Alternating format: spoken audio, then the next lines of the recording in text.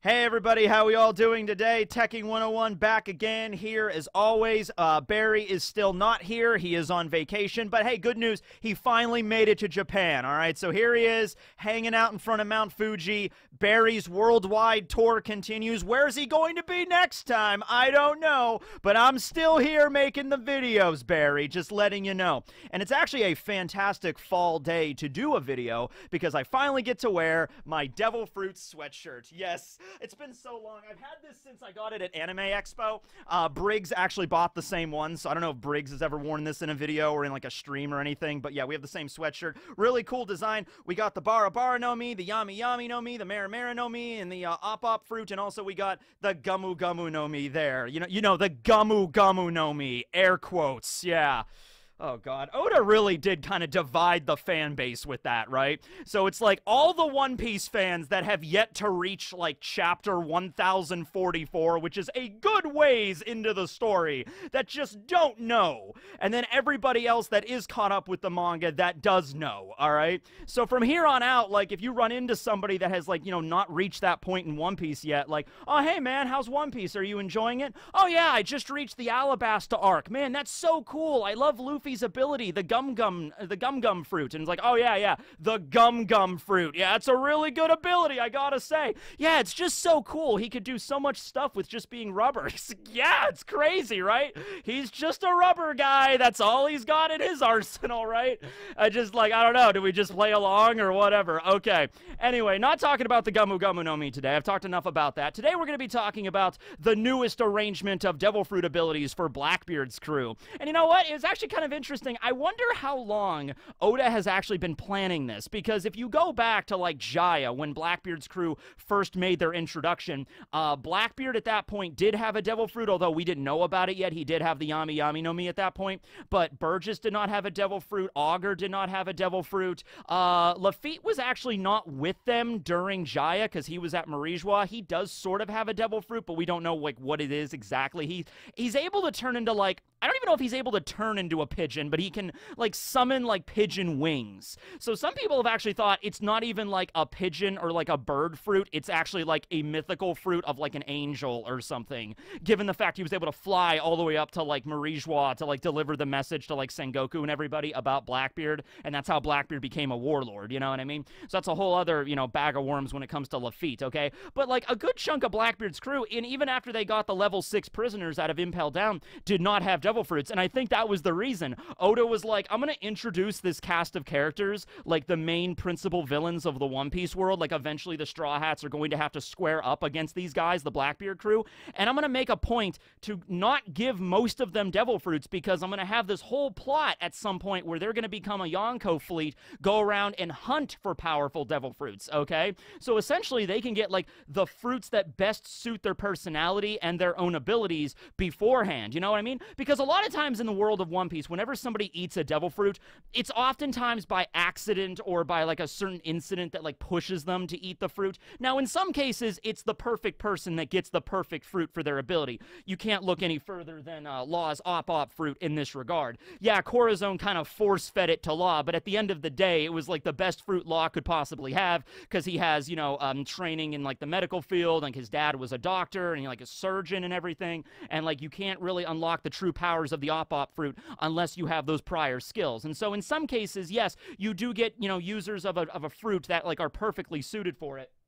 But in other cases, in fact, I would say most of cases in One Piece, you know, it's just kind of like, oh, I ate this weird fruit and I got this weird power, and it was strange and it didn't seem very strong at first, but I had to work for it, you know what I mean? That kind of bypasses everything with the Blackbeard crew, where they are particularly hunting for strong Devil Fruit users and doing some process. I don't know if it involves just killing them right away, because the whole thing with, like, when Blackbeard showed up at Amazon Lily, they were talking about, like, killing Boa, and I think Blackbeard said something along the lines of like, well, you know, you don't kill her until we get what we want. So the idea is maybe he can like absorb the Devil Fruit power from them, and then kill them afterwards. And then there was the whole thing with Whitebeard, because Whitebeard was, well, Whitebeard might have been dead when he absorbed the Gura Gura, or he might have just been like very close to death and then died anyway. Not really sure exactly how Blackbeard goes about stealing Devil Fruits, but he does have some mechanism that's pretty damn reliable, because at this point now we have Van Auger with a Devil Fruit, Burgess with a Devil Fruit, Doc Q with a devil fruit. Doc Q's horse Stronger with a devil fruit. Blackbeard himself has 2, so let's count 2 there.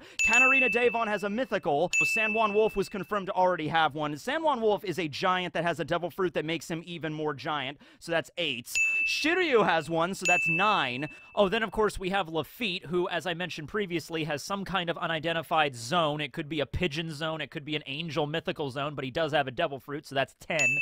Which only leaves Avallo Pizzaro and Vasco Shot, I believe, that are the only 2 members of the 10 Titanic captains that are unconfirmed to have devil fruit abilities. Like I said, they probably do, though, given the fact that all the other captains have one, and in the case with, like, even Stronger, the horse, he has one. So, yeah, Vasco and Avallo also probably have devil fruits. We just don't know about them yet. Oda hasn't revealed them yet. So, yeah, even with that being said, though, if you exclude Avallo and Vasco, we still have 10 very powerful devil fruits that are part of Blackbeard's upper echelon that are really strong, like, you know, physical power, and also support devil fruits that are, like, the best possible combination for the person that they were given to.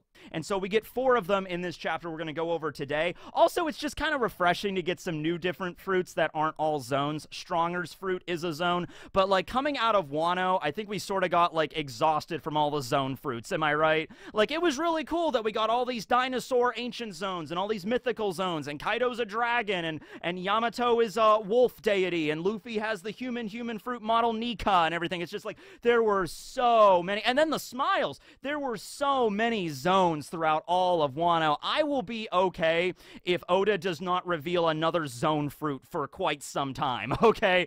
With, like, the dozens of zone fruits. If you include the smile users, literally dozens of zone fruits that we got in Wano, and there really wasn't a lot of other unique devil fruits, right? We did have Aramaki's, who is, you know, has the Logia. He's the admiral that has the forest fruit, so that was kind of a breath of fresh air. But before Aramaki, man, it was just like nothing but zones for like a good 4 years in this story, okay? But anyway, let's get to the new lineup of devil fruits for Blackbeard's crew. You know, let's start off with probably the most basic out of all of them, and there were even some comments in the review that were even saying that this devil fruit is boring, and it's not very creative, and Oda ran out of ideas, and that is Jesus Burgess's Riki Riki no Mi, or the strength fruit, or the buff fruit. Oh yeah, I'm buff. I should have gotten those, like, fake muscles. I should have ordered anchor arms for this video, you know, and just put them under the sweatshirt and just be like, yeah!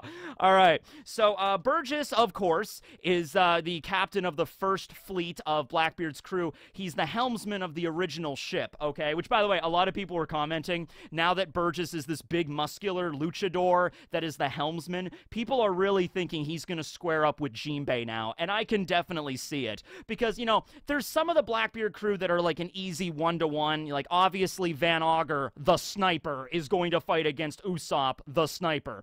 Obviously Shiryu, the swordsman, is gonna fight against Zoro, right? Obviously. But Burgess actually makes a lot more sense now to fight Jinbei than like Sanji or anybody else because of just Burgess's like role on the crew, or his initial role on the crew, and now he's super strength and all that stuff, right? So like Jinbei's like discipline and Fishman karate and jujitsu, that would be really good, okay? Or jujutsu. One of them is like that manga that everyone tells me to read that I haven't gotten that far into, and the other one's a martial arts discipline. Whichever, however. Okay. Anyway, yes, Burgess does have a very simple paramecia. All it does is make him very, very strong. It's the super strength fruit, and I mentioned this in the review that it's just kind of weird that when you think of all these like simple, you know, special abilities or superpowers in like comic books or manga, the first ones you're going to think of are like the Justice League basic set, you know, like, you know, the Flash has super speed, Superman has super strength, you know, all that kind of stuff, right? You'd think that the simple abilities would be utilized first, okay? And a lot of other manga, that's even the case. I mean, look at Hunter x Hunter. One of the first prominent Nen users when Nen started becoming, you know, actually introduced into the story, we got the Phantom Troop, and we had Uvogin. Uvogin's whole Nen ability, he was just an enhancer that just punched things really hard. That was pretty much it, right? So you'd go through, like, the simple abilities first, but not with Oda. With Oda, it takes 1,063 chapters to get to the fruit that just gives you super strength, okay?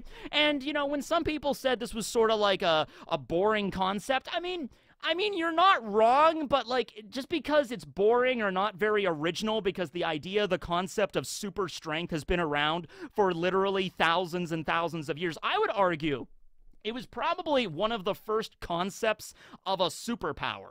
Because, like, imagine back, like, you know, tens of thousands of years ago when, like, we don't even have civilization yet, and we're just, like, a bunch of hunter-gatherers out in the woods or whatever. I'm sure, like, our ancestors at that point were probably thinking to themselves, like, when language first started coming around, like, hey, ugh, wouldn't it be really cool if, like, you know, you had the ability to lift logs with, like, one hand? That would be really useful. You could, like, build houses faster. It's like, yeah, Aug, that would be interesting. Well, too bad no one's that strong, right? It was probably like one of the first concepts. Like, hey, wouldn't it be cool if we could run, like, really, really, really fast and, like, grab the gazelle? And, like, yeah, then we could eat faster. I'm like, yeah.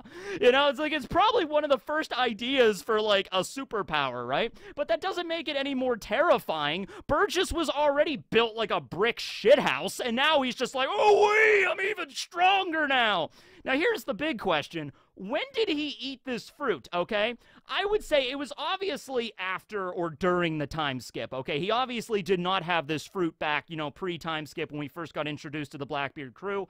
I think that could pretty much be just summarized with his bounty. His bounty back then was only 20 million, which aside from Blackbeard himself, who only had a bounty of 0, you know, doesn't really count.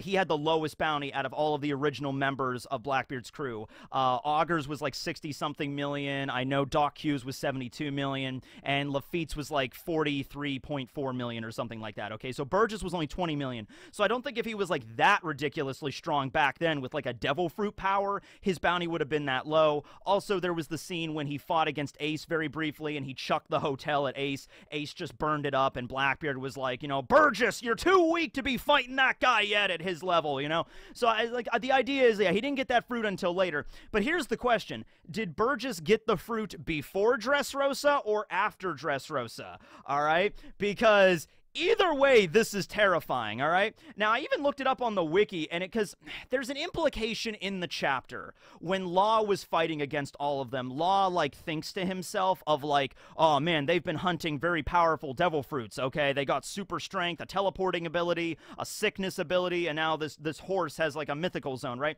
So the implication was that Law mentioned that all of these devil fruits were recently acquired by Blackbeard's, like, crewmates and stuff, like the 10 Titanic captains. Although Blackbeard, I mean, Law wouldn't know exactly when Blackbeard's crew got these powers, okay?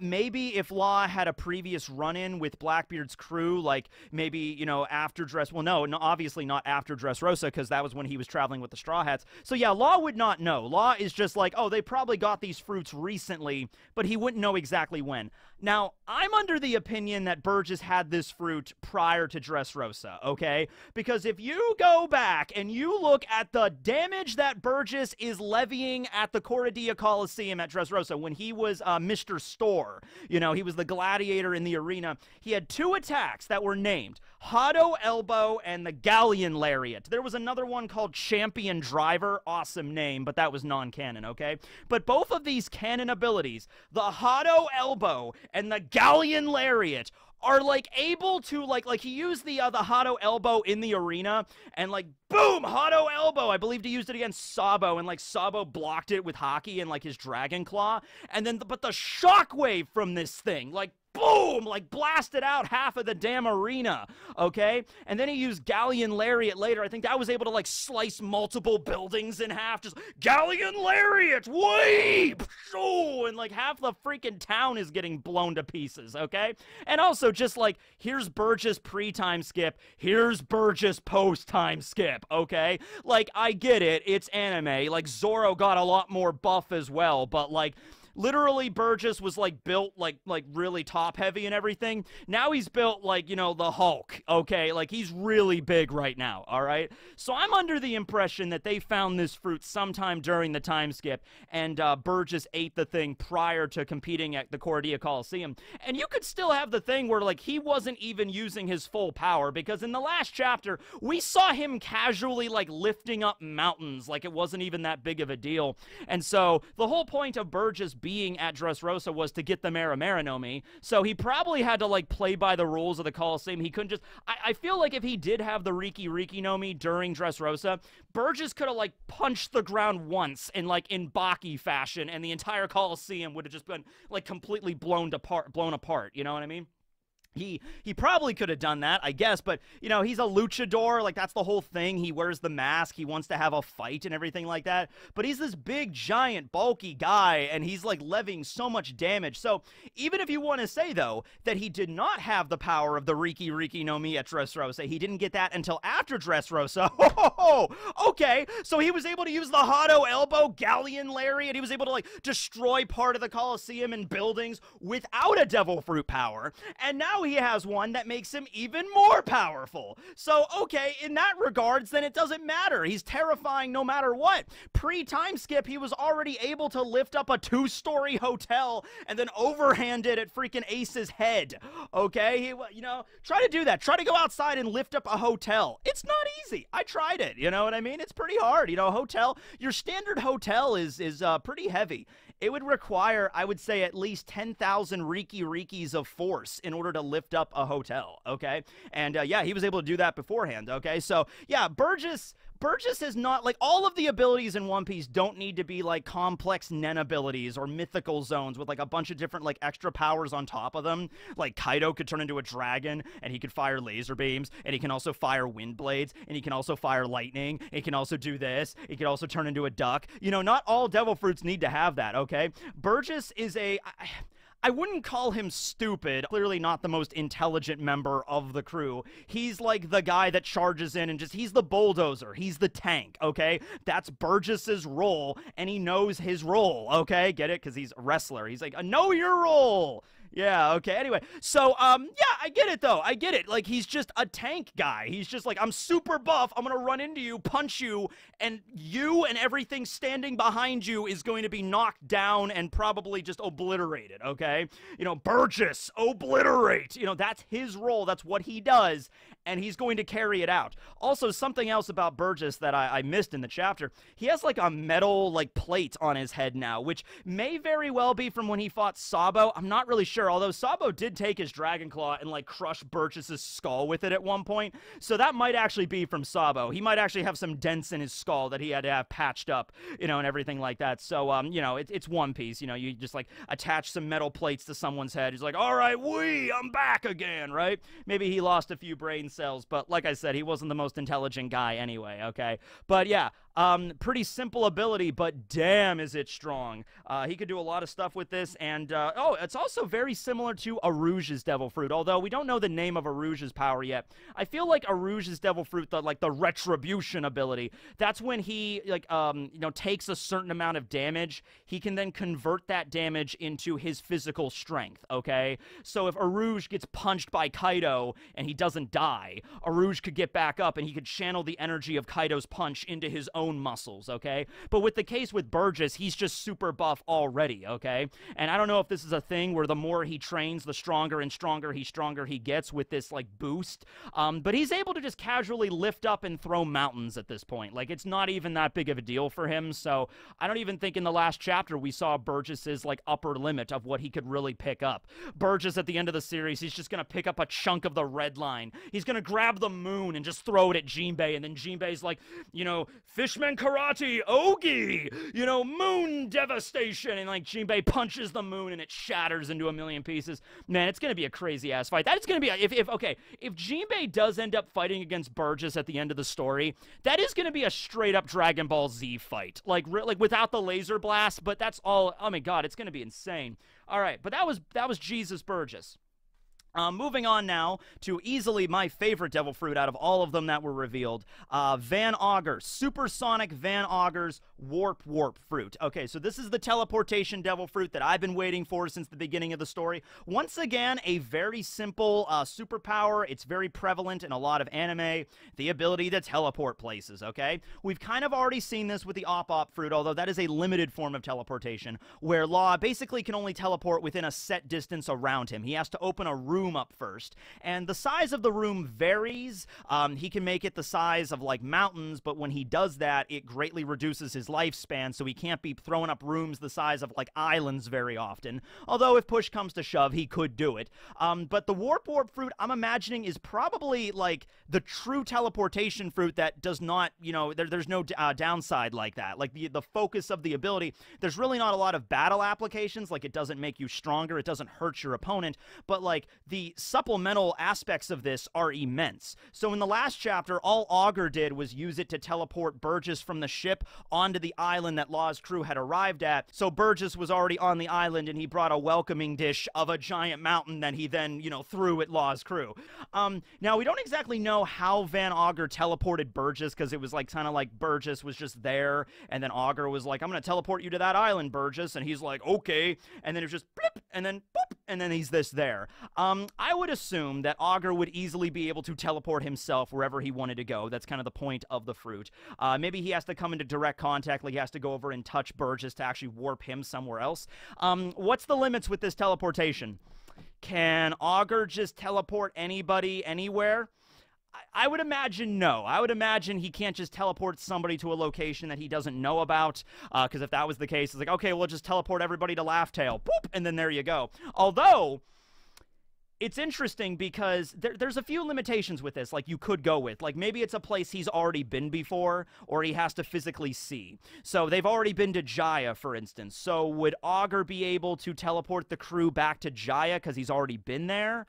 Maybe, because the island was right there. It's implied that Blackbeard's crew had never been to that island before. It was just a random island in the New World that Law's crew had to dock at. So it might have been a situation where it's like, oh, I see the island. Okay, if it's within eye shot, and also, he's a sniper. He can see very, very far away. He has a gun. He has the Senriku, or not, yeah, Senriku, which is 1,000 lands, and that's his, like, sniper rifle's name, okay? So if he has, like, the scope, and he can snipe birds from, like, several kilometers away. So if it's anything in his sight, then it's still a really overpowered fruit, because he has some of, like, the best vision in the entire story, right?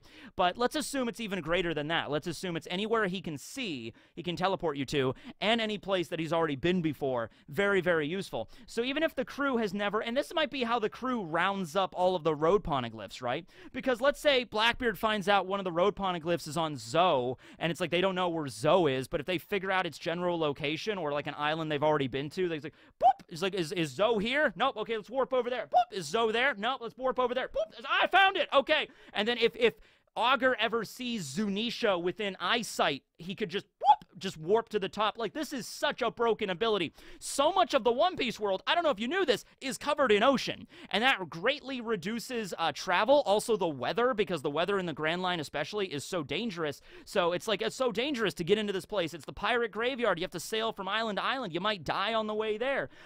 With this fruit, you just circumvent all of that. You just, like, I can go pretty much anywhere I want, which is why it's such a great ability for Van Auger.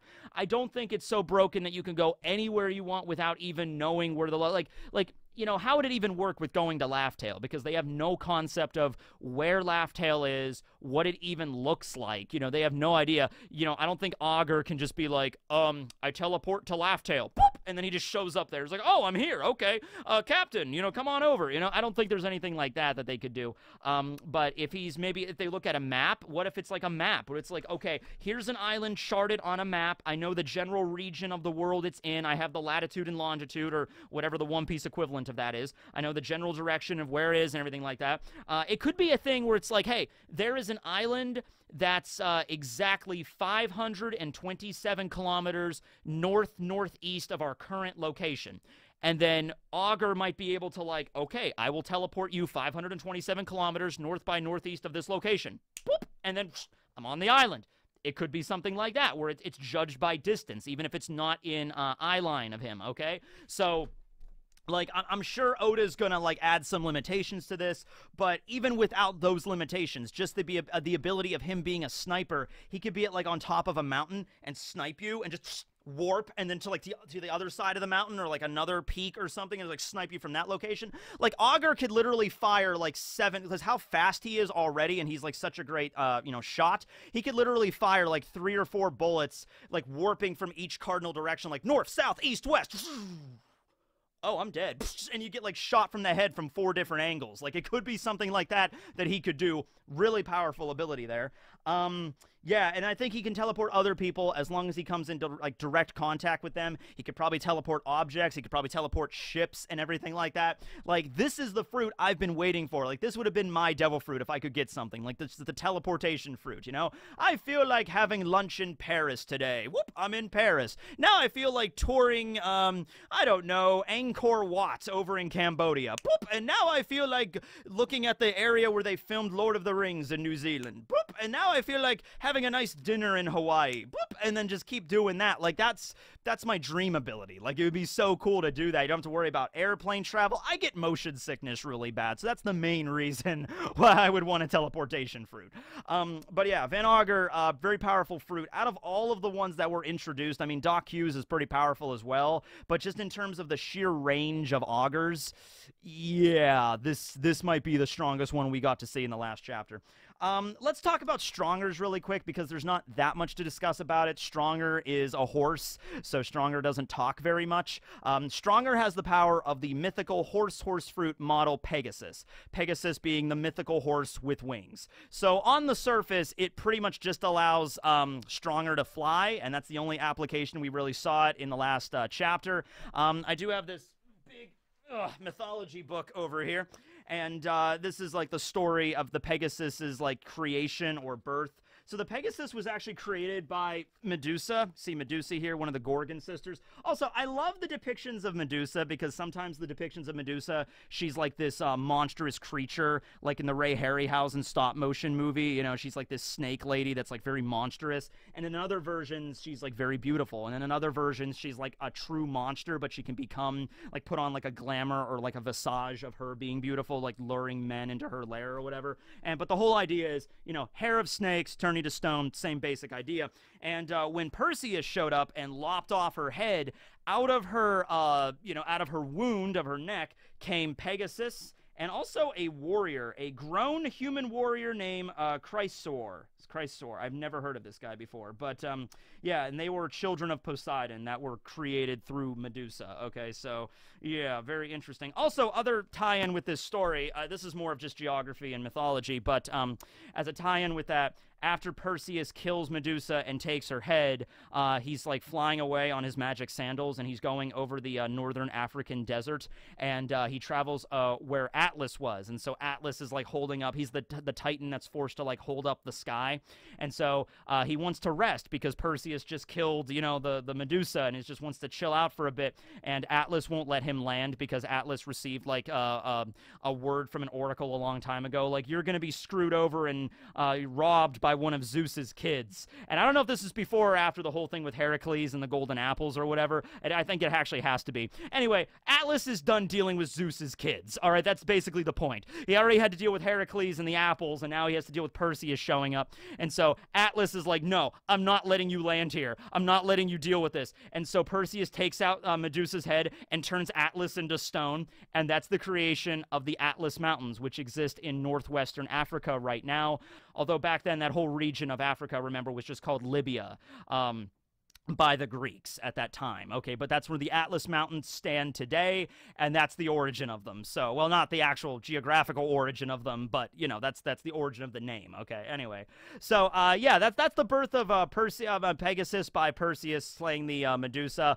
Often referred to as a horse deity. A lot of mythical zones give you special abilities on top of the ability to turn into the mythical animal. I would imagine the ability to turn into the mythical animal of Pegasus gives you the ability to fly already. I don't think that's the special ability. So Stronger might have some other ability that we don't know about yet. I actually have to do a lot more research into the Pegasus to really find out. But out of all of them, I think it's just the fruit that's like, hey, Stronger is a horse, so we'll give him the mythical horse fruit.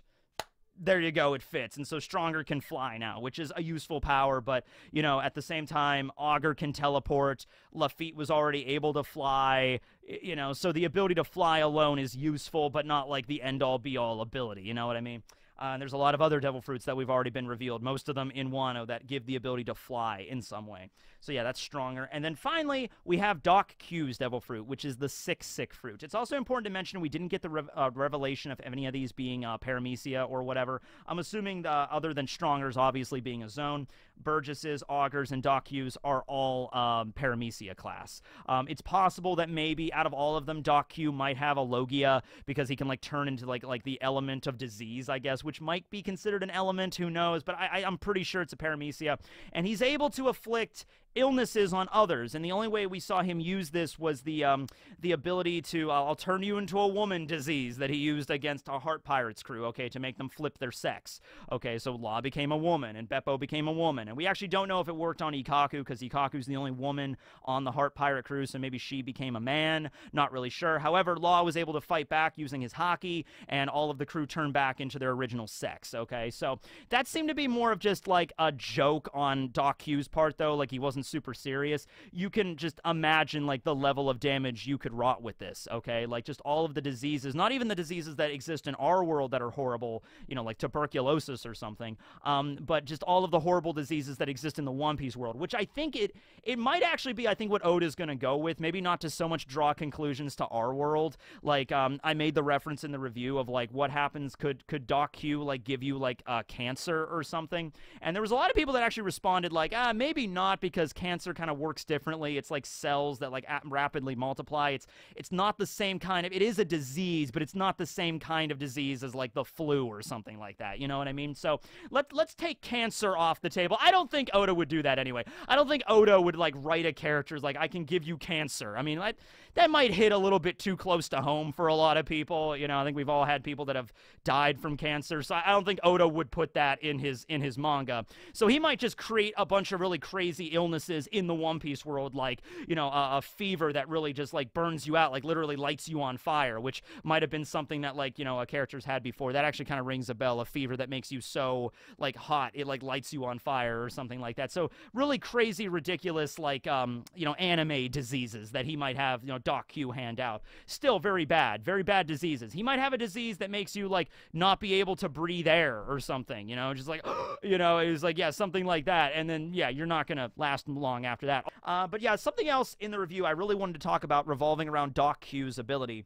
was the Four Horsemen of the Apocalypse. I'm actually really kicking myself that I didn't get a chance to talk about that in the review. And I've mentioned it before when we talk about Doc Q, but you have the Four Horsemen, right? So, and it changes throughout history. Like, for a long time, the White Horse was actually regarded as just a conquest, but in other versions of the story, the White Horse actually becomes, like, the Antichrist in some of the stories, and that's actually because of Napoleon's conquest of, you know, like, France and everything like that in the surrounding areas during the time when he was around, and he rode a white horse. So these symbols change throughout history, just to let you know. But typically, the White Horse is ridden by the horsemen of pestilence or conquest and carries a bow. The Red Horse is almost always war. Now, you might say, what's the difference between conquest and war? It sort of like is conquest is like war, I guess, through like conquest, like your entire nation, like, you know, spreading out and taking over other lands for your kingdom or whatever. Whereas the Red Horse represents like civil war, like inside. And this is actually something that ties back to the splitting of like the Roman Empire. So there's that. The rider of the Red Horse of War carries a sword. Okay. And then we have the Black Horse that represents famine, that carries scales. So famine, pretty self-explanatory there, like, yeah. And then finally, we have the Pale Horse ridden by Death, also accompanied by Hades himself, and Death carries a scythe. Okay, so we have Doc Q riding on a pale horse, stronger, and in addition to that, during Marineford, when we saw Doc Q fighting against Whitebeard, like all dealing damage to Whitebeard, he was using a scythe, okay? And so it seems very clear from all of that that Oda is like referencing the rider of the pale horse, you know, the death aspect of the Four Horsemen of the Apocalypse with Doc Q, okay? And so the fact that he has the sick fruit, he could probably deal out a disease that could kill you. Like his most dangerous disease could potentially kill you. Although Law has shown that like as long as you have powerful hockey, you can resist. Yeah. Oh, by the way, I should bring this up now. A lot of people are really concerned about Law's crew, not so much for Law himself, but because they seem to think that Law's crew is overall very weak. Like Beppo, Sachi, Penguin, and Jean Bart are the strongest members of Law's crew, and even they are not really all that powerful. They didn't really do anything during, like, Wano. We didn't see, like, Beppo take on one of the Toby Roppo or Jean Bart, like, wrestle with Jack or anything like that. They were really just taking care of, like, the waiters and the pleasures and the lower-ranked members. So people have started to think that, like, oh, Law's gonna lose this one because Law is easily the strongest, like, by leaps and bounds stronger than every other member of his crew, and the rest of his crew really don't have the strength necessary to deal with Blackbeard's crew with all these powerful devil fruits and everything. I would just say to that it is true. We really haven't seen Sachi and Penguin or Beppo or Jean Bart do anything crazy in terms of feats yet. However, I will say Beppo still has his Sulong, which we have yet to see, so let's not count Beppo out yet. Sachi and Penguin have been with Law ever since, that's how the crew began, really. If you read the Law light novel, it's like the whole thing with that.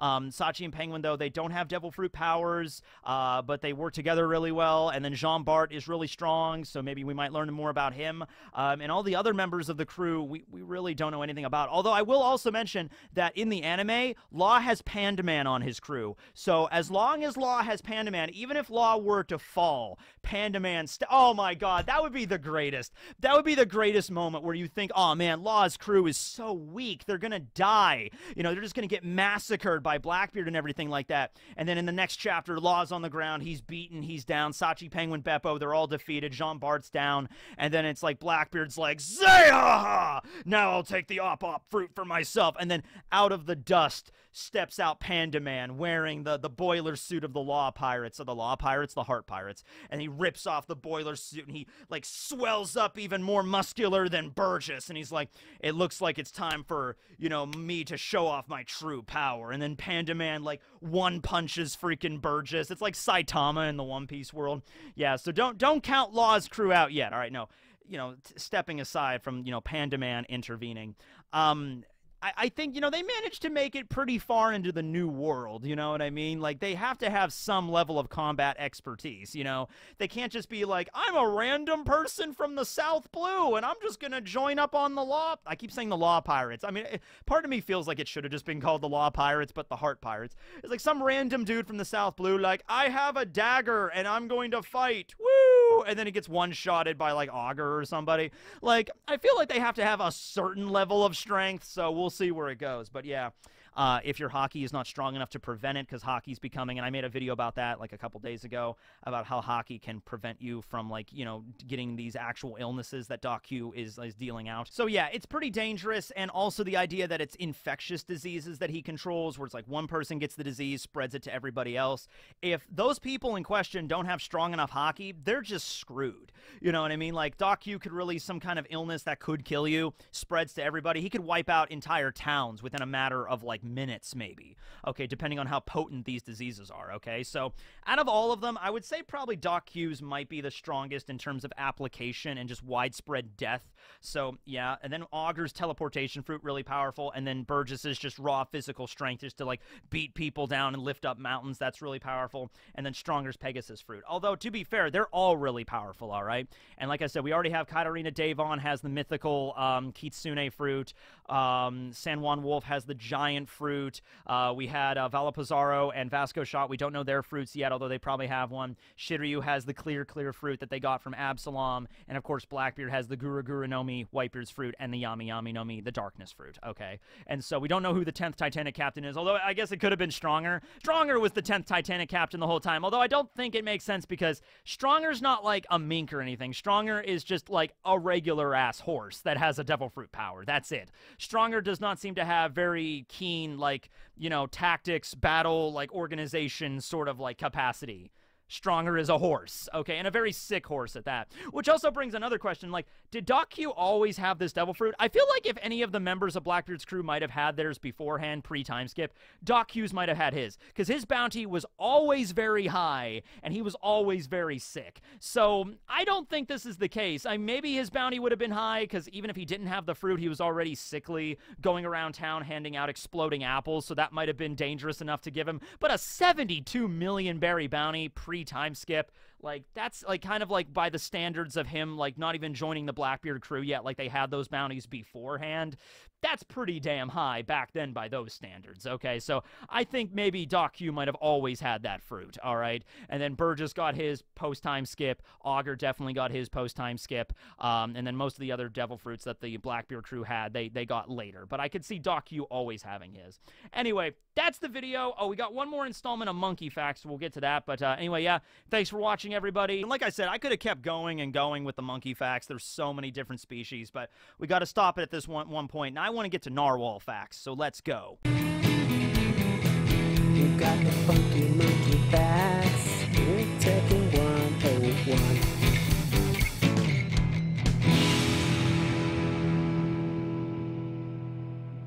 All right, right, so with the last episode of Monkey Facts, we have the Northern Plains langur.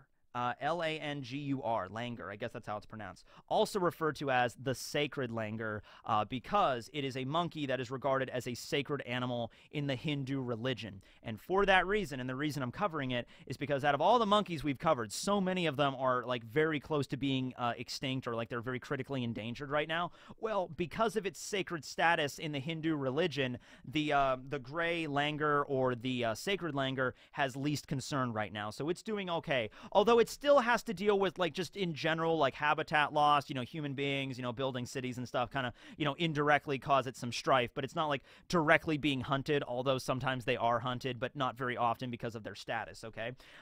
They're a relatively small monkey. They're only about 17 to 30 inches in length. However, their tails are way longer than their body length, okay? So the tail can be upwards of 44 inches in length. So it's even like close to, like, if it's the monkey that's like, let's say it's a smaller monkey, 17 inches. Well, I guess the tail might not be 44 inches in that regard, but like still really long tails on these monkeys, okay? And yeah, they're very, very adaptable also, which may also lend to their like status being least concerned right now, because they mostly live in like dry forests and shrublands, and they're just very highly adaptable. That plus their sacred status, they're doing okay. In some cases, people of India actually even give them funerals whenever they find like a dead sacred langur on the side of the road or something. They will actually give the monkey a proper funeral because of their status. Okay, so yeah, those monkeys are doing okay right now in the world. But anyway, those were monkey facts. Hope you all enjoyed. And now next time we're going with narwhal facts. Narwhal swimming in the ocean, causing a commotion because they are so awesome. Narwhal.